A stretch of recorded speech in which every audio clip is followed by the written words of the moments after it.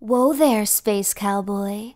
Brokeback Bebop is a podcast with explicit content intended only for mature bounty hunters. Listener discretion is advised.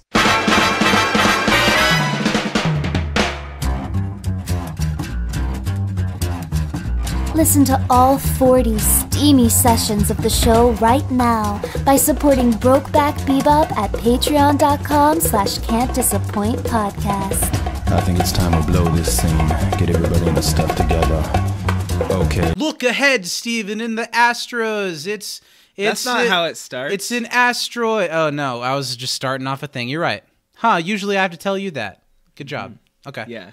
Go for it. It's your turn this time. 3, 2, 1. Let's jam. Ugh. Jam. Ugh. I like that. You had some stank on it. Yeah, I had to get some stuff out. Let's jam.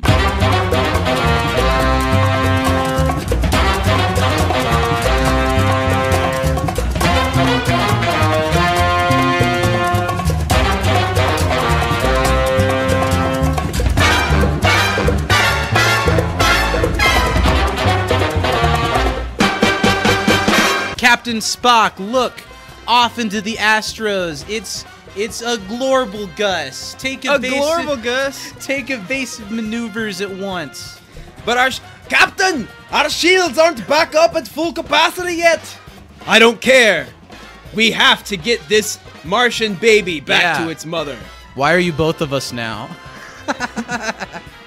Well, technically, you were not Captain Spock because you were talking to Spock. Oh, well, I thought you were just misappropriating. Well, we're being Cowboy Bebop characters. I'm the famous Spike Spoctacle from...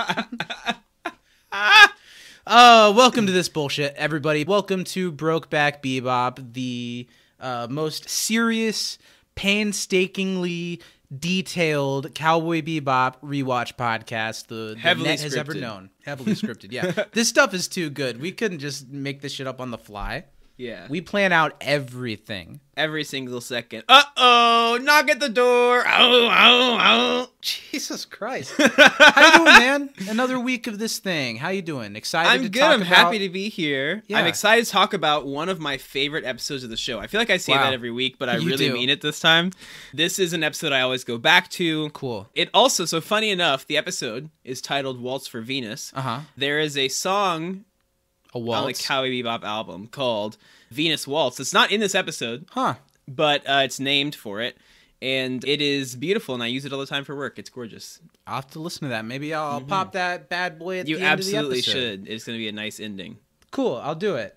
Well, I think last time we recorded one of these was when we talked about your injury. I think it was right after you got hurt. How are you feeling, man?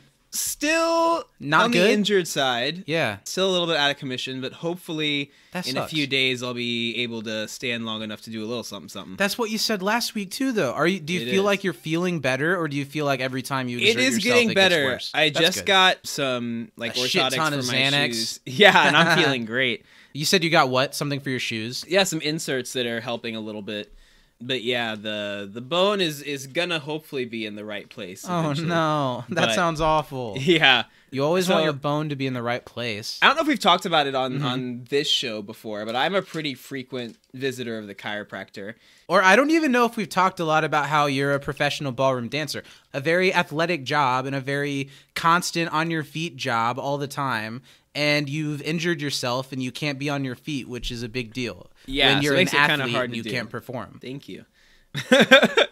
Yeah, I go to the chiropractor pretty frequently just because, this is a job, like you said, there's a lot of wear and tear on your body, and I'm already a little creaked up anyway, so... What does that mean? Extra, a little creaking here and there. Okay. And so I get, dry needled a lot, which is a type of acupuncture where basically, long story short, you make the muscle spasm so it relaxes using needles. And god damn, they did that to my feet a couple times the last couple weeks, and it is the worst pain I have felt. It's terrible. It helps kind of, but they stick a needle in and make the muscle jump, and then once they realize they're in the right spot, they hook it up to this electric machine that makes your foot get shocked and jolt the muscles. That sounds awful. It's interesting. Well, let's sidestep from the feet talk before we get To into some the knee episode. talk. All right. What do you think about the caps, the little elbow part of it? What do you think about the knees, Zach? You a I top just knee think or if you're bottom gonna knee be type out of guy? there in public, you should cover them up. Is all. Cover 'em Cover up. up your Nice. knees. I like No it. one wants to see those. I wanted to talk about, have you ever done any type of gardening or taking care of a plant? Do you have any bit of a green thumb, or is it like I wouldn't say I have a everything green dies thumb, if but you I've touch done it. Yeah. I currently have 2 plants I'm trying to save that were dying when I moved in. Okay. I threw out all the other ones. I've never but even I tried. saved 2. You know, because I've always been a child. I'm just recently Yeah. like, I'm an adult for real. Maybe I should start learning how to take care of other living things. It's kind of a nice feeling. Yeah. Yeah. I Because it imagine when it brings goes right. a nice You know energy to what? the I room. had a parsley plant Okay. at 2 living places ago. You know, this is Okay. the 3rd place I've lived since we started this podcast. I think I did. Yeah. That's crazy. That's crazy. But I had a parsley plant long Well, ago. not since the in Cowboy Bebop pandemic. podcast. We've only done like 8 of these. Oh, that's fair. That's Since fair. we started podcasting. Podcasting, yeah. But I took care of a parsley plant really well until I moved. And then what happened? You just let it die? Yeah. It was slightly further away from me because Oh, sure. it was outside. Well, let's talk about today's session of Cowboy Bebop. We're talking about Heyo. session 8 of the show, Waltz for Venus. The episode was storyboarded by Yoshiyuki Takai. It was directed by Yoshiyuki Takai. I think that's the first time it's been a doubleheader Both. on that. And it was written by Michiko Yokote. I'm pretty sure that's the creator or whatever of the show. So some heavy-handers on this episode. Some of the Yeah. big names of the series come together for this one. In Japan, it originally aired on April 24th, 1998. And in the US, it originally aired on December 24th, 2001. At some point, I want to map out the Japanese air order versus the US air US. order, because we've been watching the US dubs, but we've been watching it in like the production order, which I assume is the Japanese air order, whereas Correct. the US moves some episodes around. I think it's interesting for this episode because we've made kind of jokes about some of the other episodes aired pretty close to 9/11, Yeah. and this episode begins with a scene that very much resembles an airplane being hijacked. Yeah. it So did. I am This was wondering if months this was after pushed back to 9/11. December for a reason. I Even though could I see think that last happening. week's episode was September or something. Mm-hmm. It's interesting, and I'd like to see where the air order is different and how we would think that would like hurt or help the Change, yeah. series, or if it really changes anything. Yeah, 'Cause it's it's been interesting quite 'cause- episodic so far. And it tends to be. I think there's a few episodes that follow off of each other, like in the grand, like larger story. Sure. But those are so spread out that you can As mix long and as match they're the in the ones right inside. order, and the other ones like keep in mind what characters are supposed to be around or not supposed to be around. Totally. We'll have to do that at some point. I think that'd be interesting. Yeah. Okay, so let's do some trivia. Did you write down any trivia questions for this I episode? do. I have 3 questions for you I have today. 3 as well. I'll go first. What does Spike take thinking that it's popper pills to help with his voice? it's the throat lozenge. Yes. Yeah, cough drop. Yes. What does Faye say about casinos? What is... She says that it's more fun than spending your... It says it's more fun to spend your money there than to spend at the bank. Is Yeah, that more not- fun is than that a what you're bank. looking for? Yeah. Okay, cool. Yeah. What are the names of the bounties Spike collects in the beginning? Rebel and Kebble. Huey, Louie, and Dewey. Damn it. Nice. I thought that was funny. A little Yeah, that was good. DuckTales reference. DuckTales. Woo. Great song. What are the plants that cure venous sickness called? Gray ash. Yeah, I would have accepted Venus ash as well. I think Nice. that's what they call it. And what does Spike take a bite of at the end of the episode? An apple. Yes. Yeah. He takes a You got bite 2 out of for 3. crime, Did I Zach. get all of your questions right and you missed one of mine? I have one more for you. Okay, sure. How much are the Venus ash seeds worth a piece? Oh, damn it. I blew my wad too early because I don't You know the answer. did. I want to say at some point they said the plant was worth like 10 million, or am I wrong on that? You're correct. The plant's worth around 10. I don't know the seeds though. Would they be a piece? You would think they would be worth a similar amount as a plant. Is it? Because the plant's already grown. I guess that's true. So I'm going to say 20 million. A piece? Yes. No. They How are much? 8 million a piece. Oh, so it's cheaper to get the seeds. Sure. Yeah. Okay, whatever. You have to grow it. Yeah, I didn't know that one. Fine, sue me. We both got 2 of 3. Yeah, we did okay. Yeah, those are my questions. I think what's next is it's one of my favorite parts of this is getting to find out something. Zach, how are you feeling? I don't know. I haven't been doing very well on these, and I don't think I'm very good at doing this, and that's okay. I think I'm good at podcasting because I have a lot of thoughts about things, and I have trouble putting like my points succinctly, and I think that's fine for podcasting, but hard for this segment. But I do feel like I followed this episode pretty well. Okay, So that's good. We'll see. Other how than that when you relates. asked me what the seeds were when they That were was seeds more in of the not hands. quite understanding the animation. I didn't see it as a bag of seeds. I saw it as like a little glass slide with like something to be. Where the fuck do you microscoped in keep your between. seeds, Zach? Oh, you know. You keep them in a damn bag? well where I keep my Not a little seed, baby. triangle? They're Come in my on. balls. My seed is in my balls. Right next to the pea. Well, for those who are unaware, we're about to find out. Did Zach comprehend the episode this week?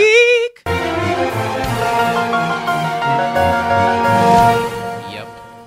All right, Zach, 20 seconds on the clock. Yeah, okay. Are you ready? Sure. All right, 3. We're going to go on go, like always. Okay. 3, 2, 1, go! On a flight to Venus, Spike is on a ship that is taken over and shot up, which puts him in contact with a man named Rocco, who he is very annoyed by as he wants to learn a bunch of information from him. But then because of him, he gets put in charge of a very important plant on Venus that can cure a disease that you get if you're there and you don't have this plant. And he is to take care of it, but he Stop! doesn't know. Damn, I didn't get to the moral quandary of it all. You didn't. The 20 goes so fast. So something you did well. You started out, and I thought you were going to spend too much time on the bounties at the beginning. You didn't mention they were bounties, but you did nicely segue from that onto Rocco. Thank you. Who I always thought that man's name was Rocco. That's what I always call him when I've Have you watched seen the before. Elmo Rocco memes? Fuck yeah, I love it. And Rocco, it's funny because like I always you're a thought the rock. Elmo Rocco beef was funny. Like when Rocco was introduced, It that's is just funny. hilarious. It's great. Sesame Street cast, I'm down. There's got to be only what, like There's a 10 billion, billion episodes. episodes. There's been one every day for 40 years. I mean, think- I kind of want to do a Saturday Night Live podcast of my It's own true. at some point. Sesame Street would be similar, I'm sure. But I'll do shit on Sesame me. Street. Spread your cheeks, shit all over me. Come on. Yeah, C-. Yeah, that's fine. See, I have planned out the whole episode. Not planned out, but I know the whole episode decently Yeah. well. It's just I'm not doing a good job of getting there in the 20 seconds. And I'm trying to work on it. We'll see if by the Well, end a of this I get scholar better. such as yourself, Zachary, must Yeah. use the right linguistics when conveying your thoughts and feelings. So I'll just go out and say it. I think now maybe we watched these a little spaced out, so maybe I'd have to rewatch some of the early ones. I think this is my favorite episode so far. I think it tells a really interesting story. I think it's the most I've cared about. I don't know. It feels like, even though it's a small, like, one episode storyline, it feels like Spike has a moral decision to make that feels like it matters in this situation. Yeah. You know, he could take in Rocco as a bounty and get money. He could sell the plant or the seeds right away and get money, but he kind of falls in love a little bit with the annoying Rocco and his really sweet sister, who sees something in him that he doesn't quite see in himself anymore. And I feel like the episode could have gone down any of those roads and have been satisfying, but it's even more satisfying that he makes the right choice and then bad things happen anyway. Rocco is shot and Yeah. doesn't survive. The blind sister gets to see again, but never gets to see her brother's face and all that. And there's kind of this whole, I don't know if this is the point or not, but oftentimes bad decisions might lead to better short-term outcomes, such as having a shit ton of money. Whereas now Spike's probably going to be sitting on this for a while. And I don't know. I think it's a really interesting episode that does a lot very well. I really like this episode. It's one of my favorites in the show, and I think it's my favorite one so far.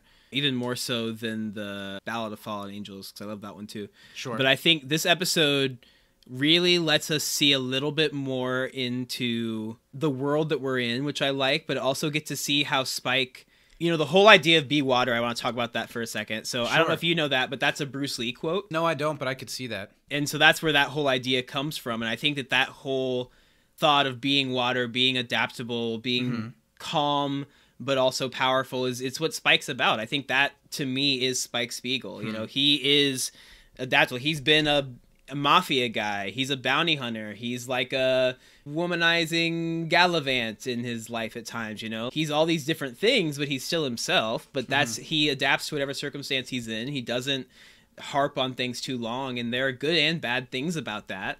But it makes him who he is, and I think that idea and him seeing somebody want to emulate that and trying to do good. I think Spike is a lot of times shows that he, is good of heart. He's not evil.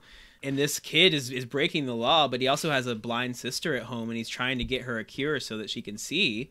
Which is very interesting, because that, to draw parallels to the real world of the way we look at criminals, quote unquote, and like, I mean, there are people doing bad things, but nobody sets out to do a bad thing. Yeah. And it's never as cut and dry as person did this thing. There's always a story to it.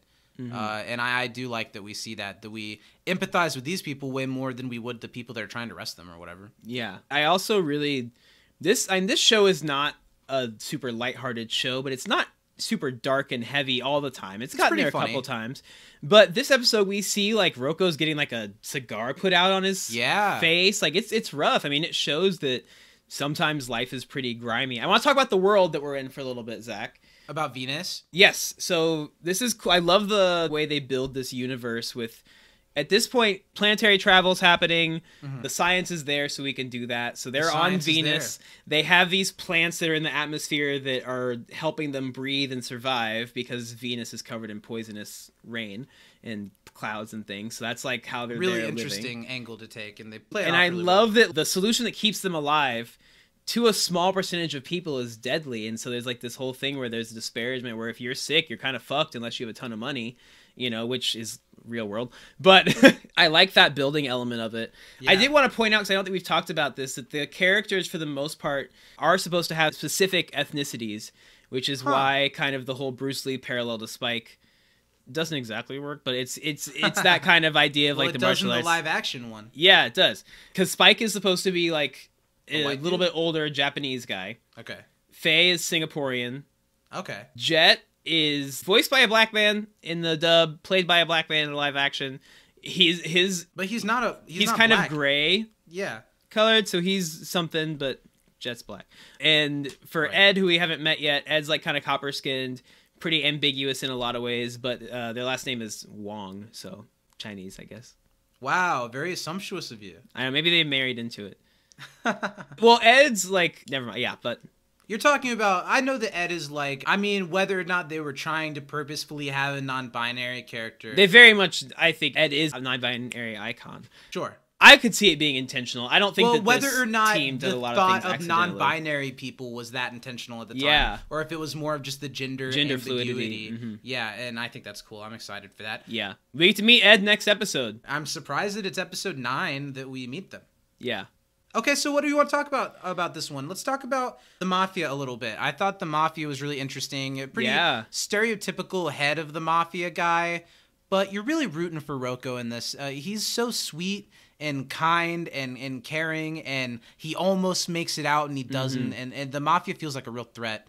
The gun violence in this episode, I thought it felt really threatening. Other than like some of the times when like Spike should have definitely gotten shot the hell up. But that's not a problem of this show. That's just he's water, gun violence in media. He is water. You can't shoot water. Can't shoot water.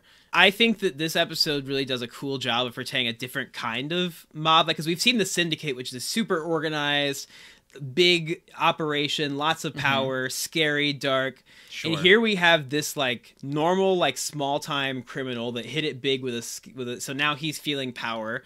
His men, his like underlings, are just regular people. Like they're not some like organized, trained criminals. This is like a kid who is just running with the wrong crowd and trying to come up with a cure for his sister, and is like stealing. I mean, he's benefiting from this kind of giant score too, but you can tell he's not like a lifetime hardened criminal. He's a ne'er-do-well little scamp who's trying to do the right thing, and it's tough because we have an image even in the show of, okay, the bounty hunters are the good guys even though they're not necessarily like heroes. They're kind of between the laws. Yeah. But we still... Kind of like in a Han Solo way. Yeah. But the people that we see that are the criminals, that are the gangsters, are always portrayed as bad guys in the show so far. There haven't been any that we are like supposed to sympathize with, really. But now we are in that situation where this is somebody who there's a bounty on them, but they don't deserve to die. They shouldn't be, punished because they're trying to do the right thing, even if they did break the law. So I think it presents an interesting look at good guy, bad guy Sure. dynamics. There can be bad guy bounty hunters, but the good guys aren't above being proven that they should help someone. Yeah.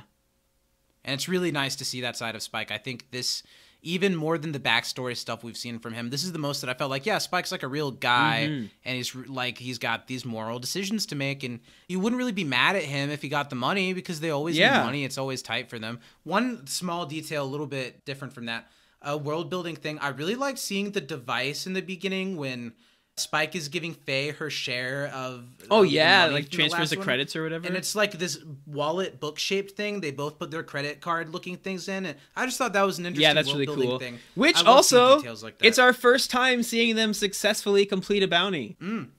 That's true. And it's good to see, because like Ein's gonna get some good food for once. Almost no Jet in this episode. No, but Jet does come out into the fight for the first time in a couple episodes. I guess the that's episode true. after next, I think, is the Super Duper Jet episode. So you've mentioned the waltz that's not in the episode, but that it's kind of inspired by. Are there any musical beats in this episode that you particularly know or that stand out to you? First kind of jazz break that they go into, I think it's the fight, not on the plane. It's like the first big fight scene after the plane, I think. And that one's really cool. I love that. Like, I love an action sequence with jazz behind it. I think it makes the pace seem quicker. It makes it seem like there's things happening. Every time there's a percussion hit, there's like a gunshot that goes off. And I think that's really cool. Was this music... this is probably a stupid question. Was it like the animated stuff was kind of put together first and they made some of the music specific to the movements of the show? Yes. Because that's incredible. And obviously... all film score kind of does that. Yeah. But the way that jazz can move unexpectedly and arrhythmically, it really lends itself to a fight, which would also move sporadically and arrhythmically. Yeah. I do really like that too. So what are the songs? Or the other songs? I also really like the music box song. I think it's a beautiful scene when they have at the end. Seen a couple times. Yeah, when they have that song playing with the ashes falling down, and it's kind of is showing like, okay, well, this thing like brings life to this planet, but it also like takes it away. Yeah. And even when somebody does get their life like saved and is going to be healed by this plant, it still resulted in someone else dying all over this, this plant, these things that are falling from the sky. So I think it's really, it was a beautifully drawn. There's a shot, I think I even said to you when we were watching it, that there's a shot where Spike is sitting next to the hospital bed at the end when she gets her, or when she's about to get her sight back. And the shot of him is so broad and it's so like foreboding and powerful. Spike's a big guy, really broad shouldered, and the suit has super like pointy shoulders too, which make him look bigger. But you have that juxtaposed with the like warmness in his expression in his face. There's a moment where she like reaches out and touches his face to like feel him, and I feel like she gets a sense for who Spike is with that, because she can see, okay, and also he's that's kind. the confirmation that. Are you talking about towards the end of the episode? Yeah. That's also the confirmation that she needs that Roko's died, because he's not going to say it, and that vibe's kind of in the room. But feeling his face, she can feel that something bad has happened. Yeah, and even Spike, who is very stoic, I feel like she was really able to read that, which is very common in blind people. I thought they really perceived that well in this episode. Yeah, they did. Being blind, and she wants her sight back, but it's not that like being blind hasn't had its upsides to her as well. I find that very interesting. Yeah, one thing that always stuck with me with this episode is when at one of the last lines that they have together is where he's like, he was a good guy. Like, that's what kind of guy he was. He was a good guy, just the way you remember him. And like just the way you always saw him as. And I like that because when you didn't need to have seen him to know, because you know him more than anybody did by the time you spent together. Like, it's you like can kind of feel him if you can't see him. Wreck-It Ralph is a great movie. The second one is also really good. But there's that line. The second one is terrible. The first Wreck-It Ralph movie is great. The second one is dog shit. It's not dog shit. It is. I fucking hate Wreck-It Ralph 2. I've only seen Wreck-It Ralph 2 once, and it was in the theater when it first came out, so maybe I really hate the climax of that movie. That's fair. And I also hate that Disney... First of all, the whole movie's like a commercial for other Disney stuff, and that's lame. And also, animated movies take a long ass time to make, so the day that they decide they're making a movie about the internet, everything's outdated already, let alone 10 years later when people see it and they have no idea what flossing is or whatever. You know what I mean? That movie sucks. Well, in Wreck-It Ralph 1, Zangief from Street Fighter says, just because you're a bad guy doesn't mean you're a bad guy. And I think I love that, and I think that's here. I mean, just because he was breaking the law, he loved his sister and wanted the best for her. And at the end, because of those seeds that he sent her, probably knowing that he wasn't in a good situation and that people were going to get him at some point, he knew that she'd be okay. Well said. In our last few minutes, is there anything in this episode that we need to remember moving forward, past it just being a standalone story? Is there anything revealed or little seeds planted? You know what? I want to give a shout out to, and this person was almost who I made my captain, because my favorite in this episode changes all the time, but this time I really fucking loved Faye. She was a badass. She like pow pow pow pow pow pow pow. She shot like 18 dudes. Let's talk a little bit more about Faye. We guns barely out of their mentioned her. hands. She's kind of on the sidelines. What do you like about her in this I think episode? Faye has a great episode. She's actively involved. You know, she like ran off to the casino to do her thing, which she always does. Saves the day a couple of times. She kind of saves Spike in the beginning, and then she saves them in the end in her ship as well. And when the guy like tells her that there's gonna be this meetup going on, when she finally gets it out of the old guy at the bar, she calls Jets like, "Hey, like this shit's gonna go down. I need your backup." Which tells you there is some camaraderie, regardless of how she's no longer just hitching a ride. She's like in now. Yeah, and I love getting to see the three of them like in an action scene together, even though Jet was kind of still off to the side a little more than the others. I think that Faye was a real badass this episode. I love this episode for her. She doesn't have a lot of emotional weight in this story, but I think that the way, like, there's a really cool, like, after she shoots the guns out of everyone's hand, there's a cool shot of her, like, with her, like, glasses and shit, with, like, the gun smoking, and it looks real badass. That whole bar scene with, like, the red lighting the whole time, cool. Really cool. It is really cool, but honestly, I was so focused on the A story that I didn't, the Faye stuff went by pretty fast for me. But she is. Usually she's a little more whiny and annoying. And in this time, which she can be sometimes, that's fine. But in this one, she's more than that. Yeah. Anything else that we need to remember to move forward, or anything else before we wrap up from we this get episode Ed next week, Zach. Yeah, but we're this week now. Oh. This is a great episode. Do you have any last thoughts on what you like about it? If you're unsure, like if for some reason you're watching this but haven't watched Cowboy Bebop, this is an episode watching you should this. absolutely. Nobody's watching it. You should absolutely listen to this episode of Cowboy Bebop. It's great. Or if you're somebody who likes this show and wants to show somebody an episode to get into it, it's a decent this is a pretty good one. Yeah. Sure. Because it shows that the show can like have weight and stuff, but it also doesn't like, you don't have to necessarily live in this world. I don't think you have to be living in the world to get most of the episodes of the show. Sure. But this one, you can definitely come in from outside and recognize that it's really cool. So, moving forward, where does this rank in general as your favorite episodes? How high does it get on the list? You say they're all one of your favorites. This one is definitely... Top 10? Top 5? Top 5. Wow. This, at times, is my favorite episode of the show. I will say that. I've been in for a while now, but this episode is the first one that, like, I wasn't scratching my head at all. I was along for the ride, and I really enjoyed it. Yeah, it's funny because, like, scrolling through all 26 episodes, I'm, like, trying to be like, okay, I like it more. I'm like, oh, well, that one, oh, well, that, oh. That's the way But yeah, it goes. this one's a top 5 episode for me, consistently. All right, and who is your captain of the Bebop this week? You know what? Faye gets an honorable mention. It's a great Spike you kind of episode. want to give it to her, even though it's I do. I have Faye written down here. Yeah. That's who I gave it to after we finished watching. But I have a hard time not giving it to Rocco. I think that he really is a great character, and it's a shame that we get these awesome characters that we get a little bit invested with, and you know they die or they're gone. We never see them again. Whereas, like, I mean, Faye started as kind of a Rocco character. She popped in, and she, you know, very clearly was a little bit more than that when she came in. In another world, Rocco could have joined the team just like anybody else did. And been Spike's mentee and his Padawan. Yeah, it's Rocco for me, too. I really think that character is perfect for the tragedy that this episode wants to tell, where you instantly like him. There's that great, like, Spike acts like he hates him, but you know that he's also amused by the tenacity of Rocco. And then when he dies, it's both expected and incredibly sad. And it's a great character. It's his episode. And really. the line is a little on the nose, but it doesn't make it any less good. When he's like, you know, do you think, like, if I'd met you earlier, like, in my life. We would have been friends, and it makes you think like, yeah, it's if he had somebody but it's also like that hard around. to say with the type of person Spike is. Well, sure. Well, no, but I almost mean that in a more positive way, that I think Rocco was the type of person that Spike needed to interact with now to be able to make a different moral decision. Yeah. I don't know if the Spike that we've seen all the time I would expect to be like, no, I'm not going to go after this bounty. Sure. I feel like it sucks for Rocco, but I feel like their connection was right when it needed to be. Yeah. Well, that's it. That was a great episode. I love doing these with me too, buddy. My brain. I love doing these with you, buddy. It's a fun, different shade of podcasting to scratch, and you've got a lot of really cool, nifty stuff to say about these little cartoons I keep hearing about. So it's nice to finally hear some of them and understand what you're talking about. You know, in between just totally like mashing it out to the 2D. It's just a paste by now. Yeah, it's I do get a little bit of the insight.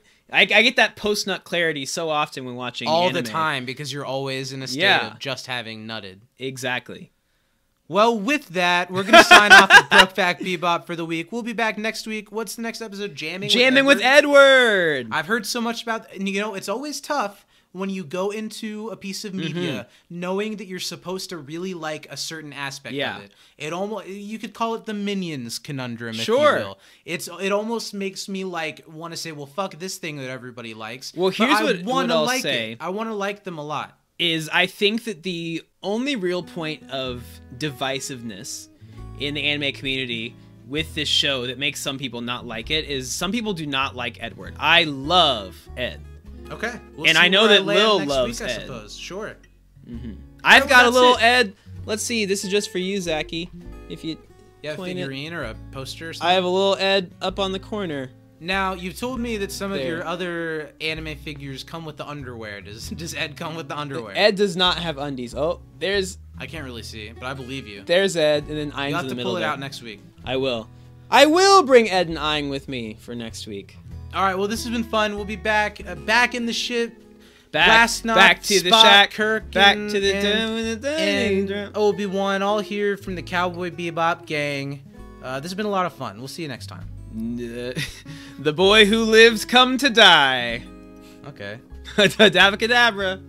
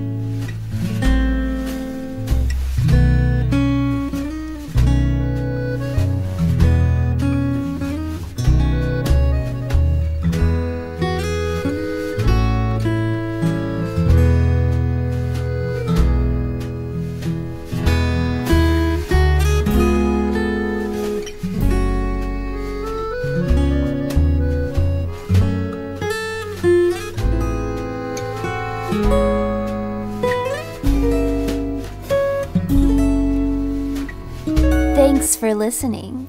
Support this show and our podcast network at patreon.com/can'tdisappointpodcast, where starting at $5 a month, you can get immediate access to all 40 outrageous sessions of Brokeback Bebop. See you next time, Space Cowboy.